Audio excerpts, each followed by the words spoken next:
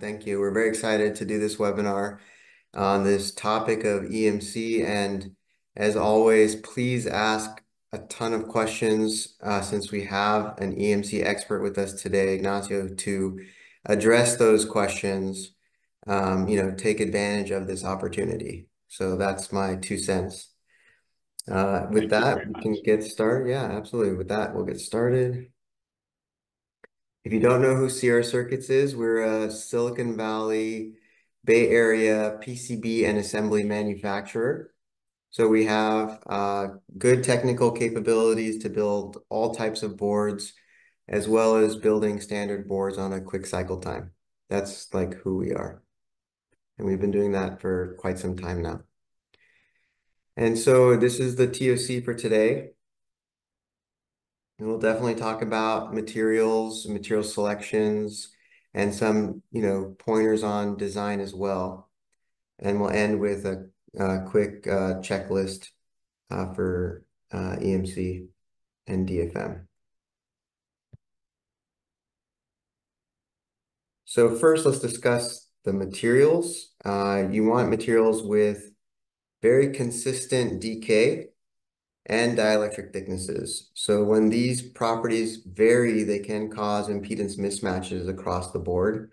So that's something that you want to take into consideration. It's very important.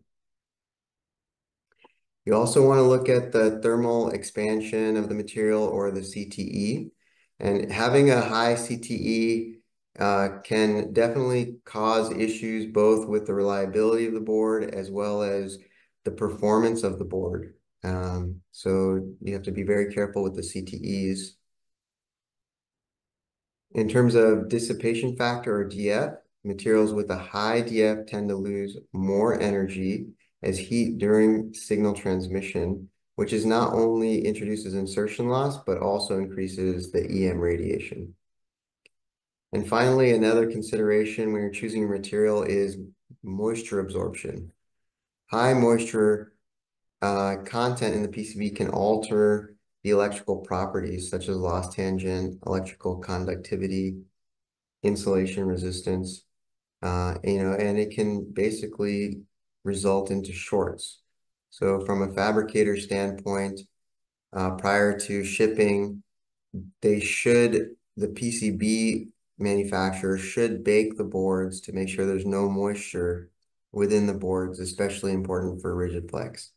And you might want to consider packaging in a vacuum type of a situation and using a little bit more expensive packaging and to make sure that there's no moisture issue over time.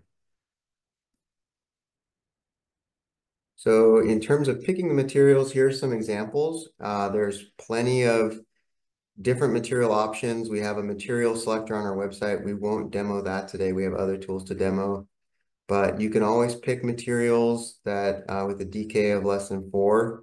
And here are some examples: FR408HR, which is popular in the automotive space, iSpeed, Tachyon. These are all good choices to help minimize the signal loss and maintain impedance consistency. And for materials with a DF of less than 0.005, you have options as listed below, Rogers and Megtron.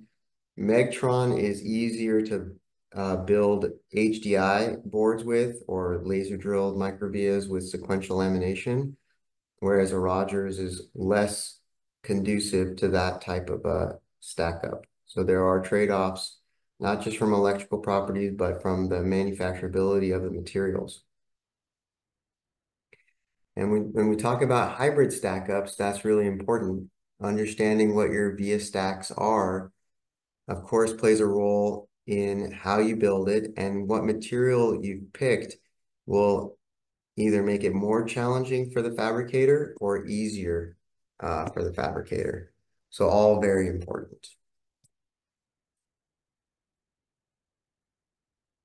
So when you're building a reliable stack up, there are things that you can do for manufacturability as well as electrical performance. And so here we've listed some of the things.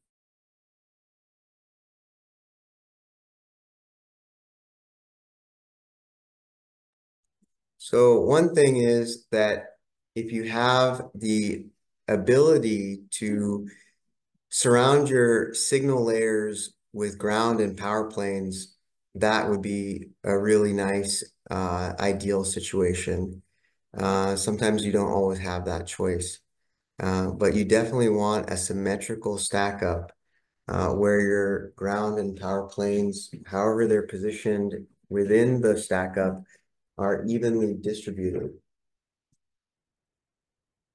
And in order to minimize EMC and crosstalk, you want to follow some rules on the dielectric spacing, which are listed here.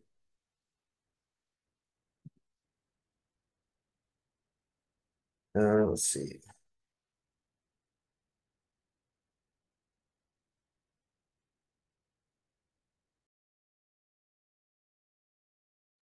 I'm going to switch to a demo, if that's okay, for Vandana to do a stack up demo, and I'll come back to my slides at that point.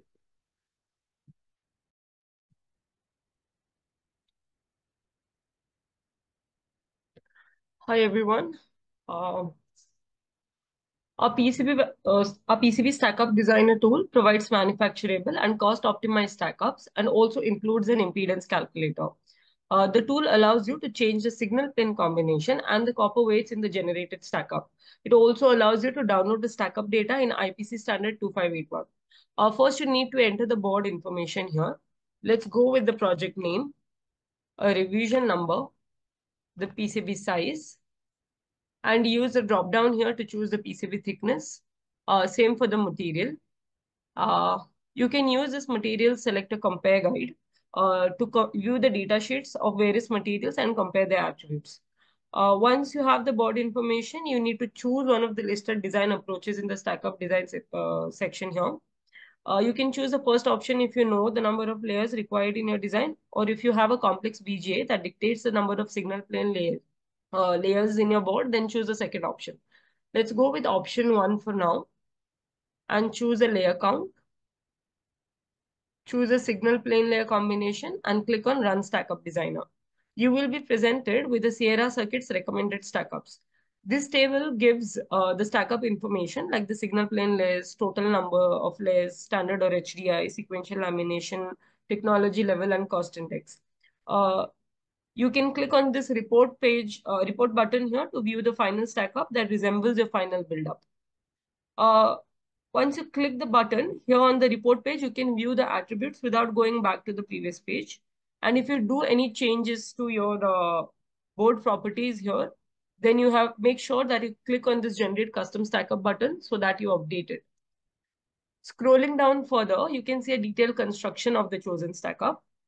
And on it provides the information on the material, layer type, copper percentage, etc. Here you can also change the layer type. For example, from plain, I can make it to signal or mixed, and the copper percentage is also automatically adjusted here. Next, you can scroll down and we have the built-in impedance calculator. This will allow you to add controlled impedance and compute the trace width and trace spacing for a target impedance. To add the impedance, you click on this plus sign here, and you have a fresh line added to the impedance table. Here, you can add the signal layer using the drop-down, the target impedance, model type. Let's go with single-ended. Uh, Select a reference layer. The transmission line model is also automatically selected here, and you can click on calculate. The trace width and the calculated impedances are displayed over here, and you click on view, and the impedance calculator will be opened where you can see the detailed calculations, and you can also maybe see the other parameters and go ahead with that. You can add in more impedance rows over here and calculate the impedances. Further down, you have the technology parameters and the cost index. Uh, Click on this save button and it will generate a ID that allows you to access the stackup in the next login session. And if you click on export to IPC 2581, the stackup data is imported in a .xml file, which can be implemented to any ECAD tool, which supports IPC 2581. Thank you so much. Thanks, Vandana.